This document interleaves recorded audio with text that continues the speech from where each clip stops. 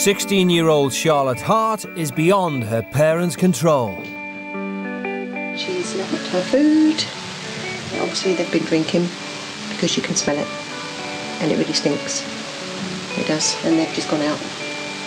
They left me to clear up all their mess. Parents piss me off. Just all loads of bullshit, really. Just keep going on and on and on and on and on and on and on and on at me all the time. Just for nothing, really. She will shout and she'll be aggressive. She slammed doors. She tried to, like, overpower me. And I think she knows she can overpower me. It just irritates me so much. She's just so stupid. She just walks all over me, doesn't she? She's got no respect for me. None whatsoever. It's tiring, it's draining. Complete battle. That I'm not winning. Maypen, Central Jamaica, the Rose family. Come on, Dad, you're out of bed, out of bed! The Roses believe a relentlessly strict household is the only way to bring up children. Which way are you going? Come this way! There are rules of the house. They have to respect the rules. They have to obey the rules. When they break the rules, there are consequences. Basically, right that's true. That's true. The Roses believe in physical punishment for children, absolute obedience to parents, and that everyone in the family should earn their keep. Discipline is a key in everything that you do. Without discipline and the Father above, you will not make it. Because you have to have discipline starting from the home. How is everything? Hi, Sam. Hi, Charlotte. Hello. Okay. Here's your mommy. This is your room, Charlotte. And those are your sister. For Charlotte, it's all too much. I just want to go and see my mum. I just don't want to be here. It's the first time Charlotte's been away without her parents. Right now, Charlotte is crying, but that doesn't say that I'm gonna be, oh, you can do what you want to do. No, it doesn't happen that way. The rules remain. She could be crying to say, well, I'm gonna manipulate them. But that's not gonna happen. I'm gonna be even firmer. I'm gonna be firmer. In Jamaica, a state education is seen as a privilege rather than a right. For Sharon, underachievement is not an option. In Jamaica, you go to school to get an education, to be a professional person, have a job.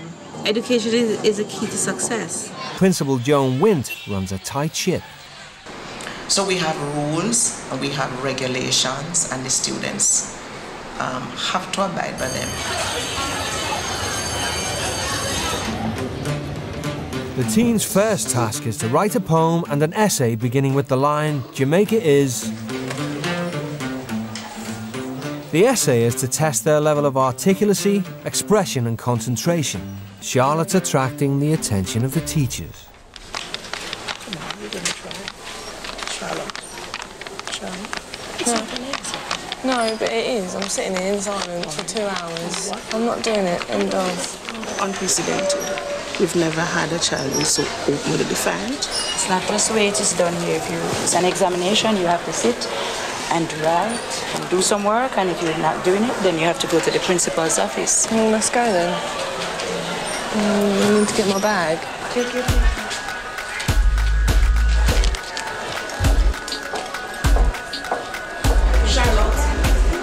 Did I hear that you are not writing the exams? Yeah. You don't have a choice. Yeah, but I've just done It doesn't matter what you like or what you don't like. It's what is required of you. Why? You can't force me Listen to do me. it. I cannot force you to put your pen to paper. But So why are you punishing me for it? I'm not punishing. Is it something that is outside of your competence to do? I don't understand that. Is it that you are unable to do the exercise? I'm not stupid. I just don't want to do it. Exactly. So you are just being defiant. Please, let's talk in my office. You either decide to do it, or at the end of school you will sit and do a detention in which you will write the exam. Take your hand from your hips, please. Thank you. This is ridiculous. It may be ridiculous, but that's required of you. It really is. It does not matter what you think. So decide. It's a choice. I'll do it, but I ain't writing loads. I'm not going to write. Well, whatever you write, but you go to the exam room and you do it. She's going back to the room and she's going to write the exam. Okay. I don't know if I've ever had in my 36 years anybody saying to me, well, you can't make me do it. I don't think I've ever had that. I don't think I've had that experience. Charlotte eventually commits her views on Jamaica to paper.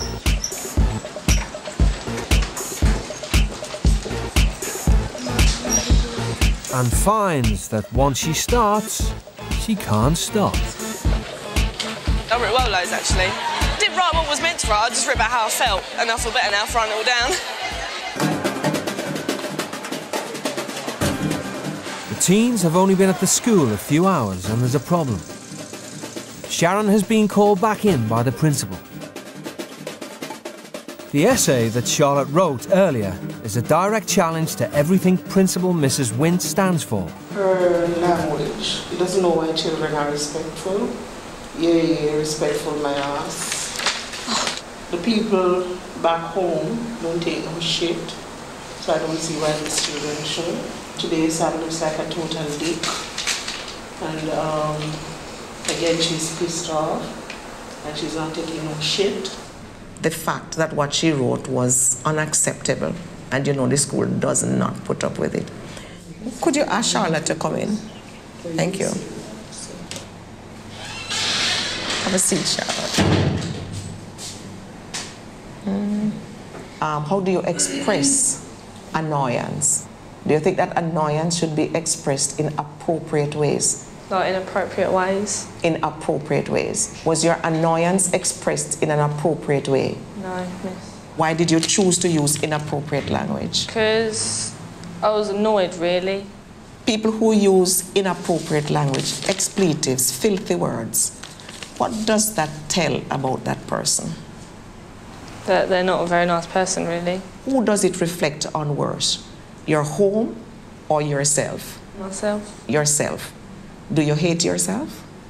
No. No. So why do you want to do yourself something that is negative? You shouldn't, eh? No.